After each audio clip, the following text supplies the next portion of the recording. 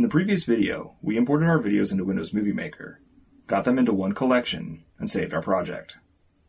Before we begin working with the videos, there are a few settings to keep in mind. One is the aspect ratio of the video we recorded. The main aspect ratios you'll encounter are standard definition, which is 4:3, and high definition, which is 16:9. The technical reasons for each ratio are not important. What is important is making sure to select the right one so our footage doesn't look stretched or squished. So what we have here is an SD video file in the 4:3 aspect ratio.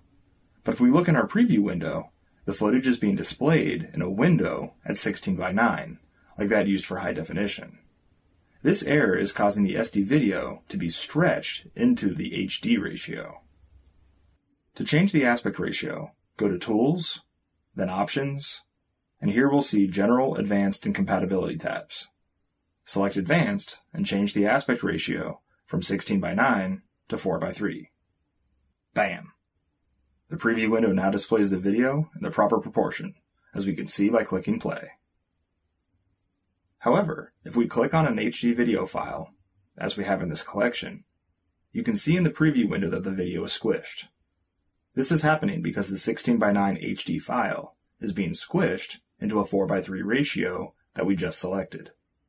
So we'll go back to Options and change the aspect ratio back to 16:9 to display this file type properly. This uncovers a dilemma. You want to use only HD or only SD footage for a particular project. However, you may find yourself in instances where you have both. Since you have to pick one ratio for your final file, either your SD footage is going to look stretched or your HD footage is going to look squished.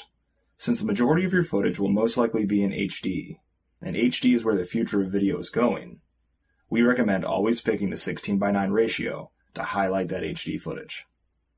So make sure you have the appropriate aspect ratio for your project.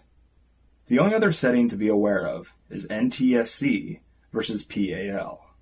The technical reasons for each are not important. NTSC is used in the United States, and PAL is popular in Europe. So we'll leave it on NTSC.